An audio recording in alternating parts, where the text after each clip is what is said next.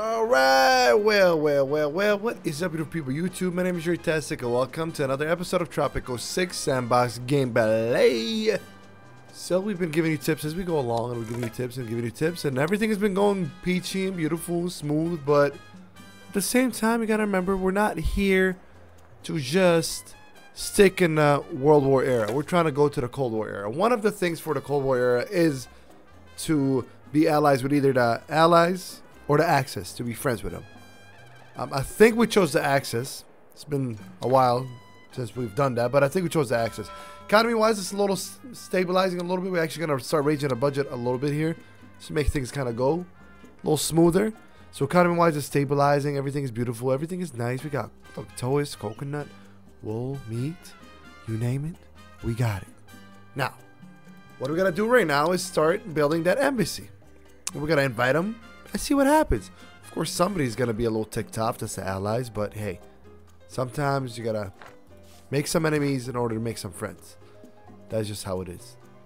That's just how it is. It's no different here for El Presidente. Obviously, generally, I like to put things near each other. But as I always say, when we start off an island, especially in the Cold War era, where I still consider this the quote-unquote starting off an island part, things are not going to be like, you know, in the same place. Sometimes you're going to be rearranging them as you go along. But right now, we're actually going to put this right here, not over there. I know it's 5,000, but how much is a blueprint? 2,500. Okay, we're going to have to do it. We're going to do it. I'm going to put it right here. Oh, it's going to be like in a really awkward spot, but you know what? It's kind of nice. You know, you got the ocean right in front of you, man. What? That's nice. Anyways, gonna go ahead and make this a high priority. Not that anything else is being built right now, but just let them know, hey, we need that over there. We're gonna raise the budget on the guards for the palace. This is where we're gonna start raising the budgets as we go along. So a tip I give you is raise the budgets as you go along. Now, this episode in particular, we're gonna be talking about politics and not factions. We're gonna be talking about foreign relations. Now, first and foremost, obviously, it's not a secret. We're gonna invite the Axis because that's one of our relationship. They like us already as it is, and that's what it is. So there you go, Axis, and we can request an alliance. Okay, we're gonna wait a little bit to see for that, to see what they want from us or what penultimate wants. So here you go, everything is good. We're gonna actually take at this point we're gonna take the 5,000. Usually I'm not really the biggest fan of the 5,000, but or the money, but we can use it right now. So as you can see, our objective to reach the next era is to reach a state of alliance, form an alliance with either the Allies or the Axis by having a president, the embassy, having cordial relationship, and asking them for the alliance demand. Now, at this season of Tropico, we've been giving you tips as we go along on what you need to do. So what do you do in Tropico 6 as far as foreign relationships to start off with? Well, it's going to start with trade as always. Trade is very crucial. Trade at first is not going to be the best for you. For example, let's say we had all 5 of them open, which down the road we'll have European Union, Russia, United States, the Middle East, and China. Right now we only have the Axis and the Allies, but in a little bit we'll have all that. For example, your relationship with them when you start off is not going to be the highest, it's not going to be the best, but if you create, you know, deals that are not, like for example, cacao here is 9%. If I take it, sometimes you're not taking the deal for the money. Sometimes you're taking a deal for the relationship. So this is how you create simple relationship. And obviously you can go to the embassy and praise them, blah, blah, blah. As for financial aid, which decreases your relationship by 20. So we don't want to do that right now. We're going to request alliance. Let's see what they want. Now see, what they want is a commander garrison. So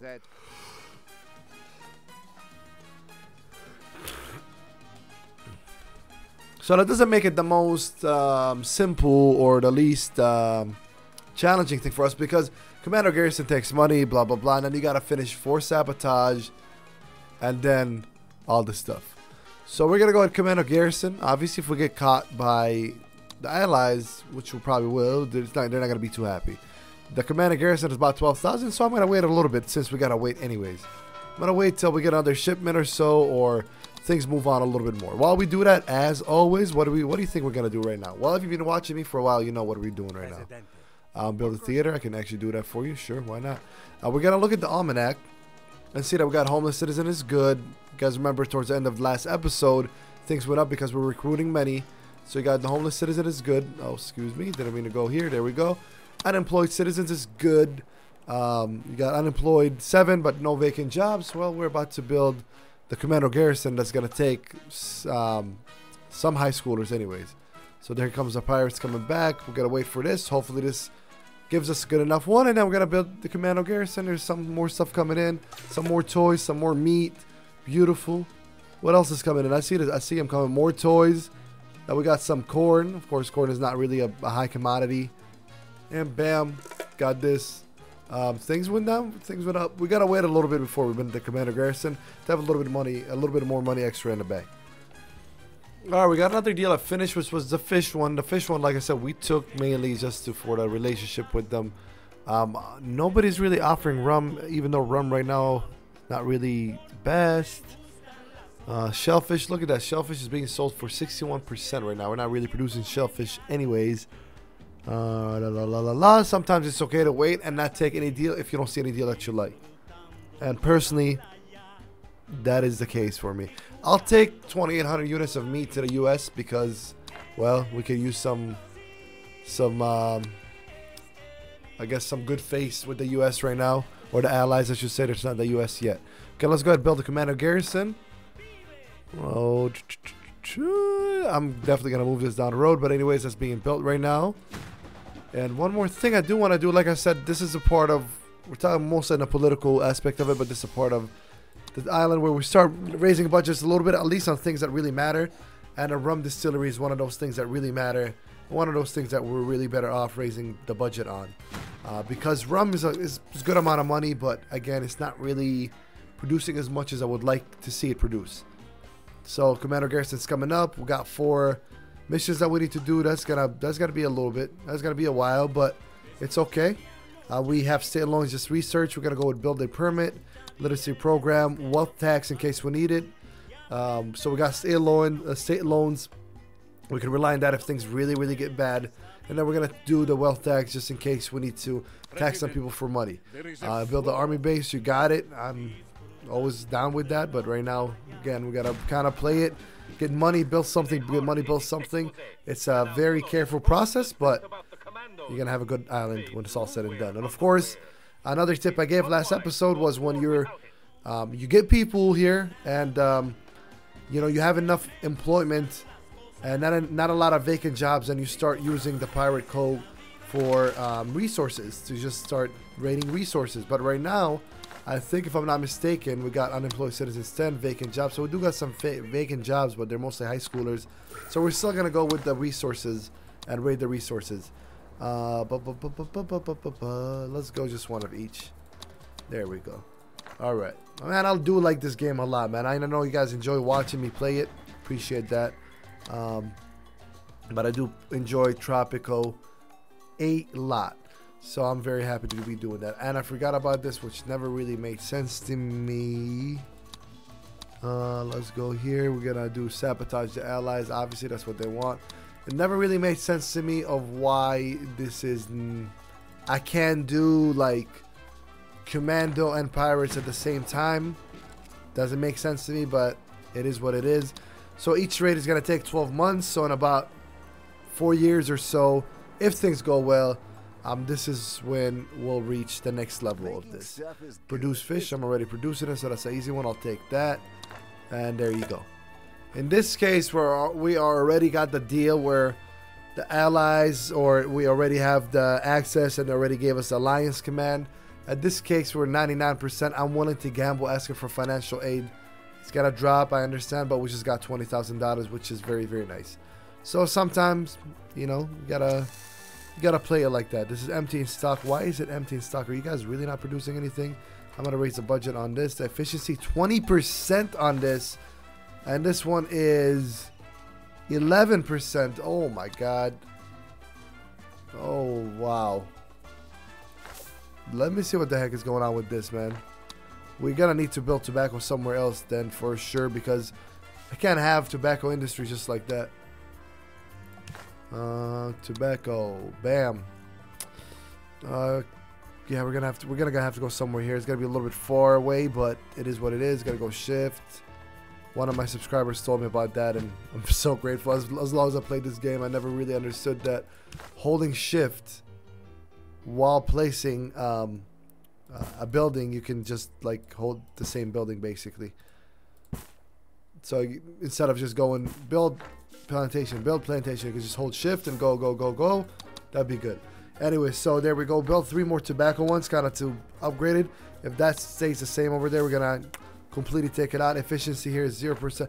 I don't think this is efficiency as far as is the land fertile or not. I think something else is just either a drought or something else is killing it. Let's take a look at the edicts and see if we can have. There it is. Agriculture subsidies increases the upkeep of them, but increases the decreases capitalist standing. Nah, we're gonna need to take it because right now we're in a Cold War era where we depend on agriculture and we depend on the plantations a lot. So cigar is done with them. Cool. Let's see what else we got. Nobody still wants rum. I can only import rum. Nobody wants rum exported. That's very strange and interesting. They must have nerfed that or something. I don't know, because rum was just always there. Always there. Let's see what can we get. We'll give them corn. Again, I'm just signing BS deals right now. Deals are not going to really make us switch, but they're not going to break us at the same time. So it is what it is. But here comes this. There's probably going to be some unemployed people to it. That's completely fine. That's because we don't... The pirate rate right now, we kind of have to wait a little bit. We have to wait because we can't do 2 raids at once for whatever reason. I don't know why Tropico always did that. So we're going to have to wait for that. Okay, guys, 3 long raids later. We got 1 more to go. It's about to finish up. We might get attacked. So what I'm going to do, because we might have the allies come attack us, we basically have 3 military forts. And that's really about it, and the palace guards. But one of the tasks we have here is to build a base. So unfortunately, I will have to come and get a state loan out. Okay. How fortunate that we Bam. Because one base is about 21, I believe. So actually more than that. Wow. 2350. Okay. 23.5, I should say. 23,500. Dang, that's a lot of money. Okay, but hey, we're gonna need it, and we're about to get, I believe, we're about to get $5,000 back from building it anyways, because we're gonna finish the task. So it's kind of needed. Honestly, it is needed. But hey, we got this. We're ready for it, or the last mission to be done. We might build some barracks, some type of barracks. We definitely do need to rescue many as fast as, or as soon as this is done. Sometimes I ask you for like 1 more mission, but sometimes they don't. But we'll see. We'll see what they want here. I understand. Here they go. Set diplomatic state to alliance. So we have, and there it is. Says you make the only choices available, Presidente, to support the global access. Do not change your mind. We hate mind changers. On our list of war priorities, you are very low. You may, however, find yourself somewhat higher on the list of allied priorities. We require only that you survive the war and do not make a fuss. We hate fuss too. Wait 3,600 days or survive basically 6 ally invasions. If the allies is broken, you will instantly be invaded by opposing powers and lose the game. Wow. That's what, by the way, the fine print of this why Tropico 6 pisses me off. This is a sandbox gameplay. You should not, by any means, force me to lose a game if I take another decision. They do that, and I don't like that. But anyways, right now, let's focus on this. I don't know. Survive the war, I guess it is.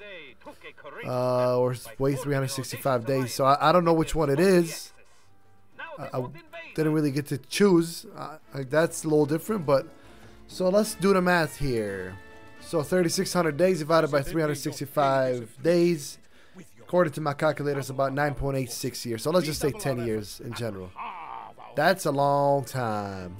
That's a long time. I hope we could just... I don't know if we'll even survive a war against the allies. I mean, realistically, you wouldn't be able to, the allies, but I don't know. I wish I could tell you. Wish I could tell you, but right now, as you can see, we have a lot of vacant jobs. So we're trying to rescue many. We're 12 vacant jobs. Well, 12 for population 410. That's plenty. All right, I did notice that we are our homelessness, I guess I should say, is becoming a little bit higher. So let's go ahead and start building that up. We go bam and bam. Just a couple houses here, or bunk houses, I should say.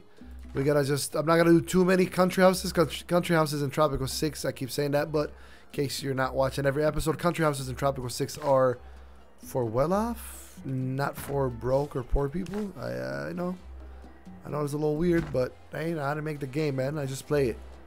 So there you go. How is the grocery store doing? The grocery store is doing okay. We'll go ahead and raise the budget. Nobody's hungry, really. One thing I want to kind of do, because there are stages to it, and like I said, this season really about me having fun and not really having a specific goal. We just want to have a good, successful, nice island all around, but also in the process, I'm giving you kind of tip, like kind of a quote-unquote tutorial season. So another tip I'm gonna give you is, once you start approaching the Cold War era, this is where you're gonna maybe possibly start like, okay, man, I can't really piss the citizens off too much. This is where you're gonna want to, like, be on their good graces as well, because you don't want it to be like every 8% is not acceptable. Once you get to the Cold War and definitely modern times, oh boy, yeah, you're gonna be in big problem if that's what you do. So start, building, giving them their basic needs, religious rights, entertainment, health, all of this stuff. I'm gonna actually go ahead and demolish this dungeon. I don't need it. This was a task that we were asked to do back in the day, so therefore I don't really need it right now. Okay, so rubber, we don't really have rubber, so I'm gonna cancel this trade anyways. I don't think the allies like me too much as it is, because I am allies with the Axis now. So let's see what we got here. What do we have here? I need to export. Again, nothing really worthwhile, to be honest with you. Nothing. Well, we have some corn. I'll take a small deal of corn just because we have it. Whatever. Look at that. The U.S. is down. Obviously, trade, like we talked about, trade really could make a difference. We'll take some shellfish, even though we don't really have a whole lot of shellfish that we're producing. We only have this fishing wharf, and it's not even producing shellfish. Let's see if we can possibly add another one somewhere around here. Let's take a look.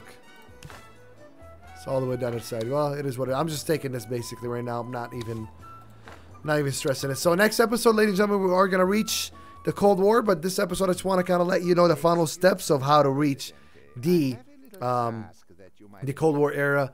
One of them is obviously pick an Axis or pick an ally, be an ally with the Allies, be allies with the Axis. Fulfill export trade route with the Axis. We already have a few going, so I'm not really worried about that. But with that being said, ladies and gentlemen, we'll see you next episode. If you enjoyed this episode, please make sure you hit the like button. And if you're new to the channel, join the army by hitting the subscribe button. With that being said, my name is Jortastic, and I am out. See you guys.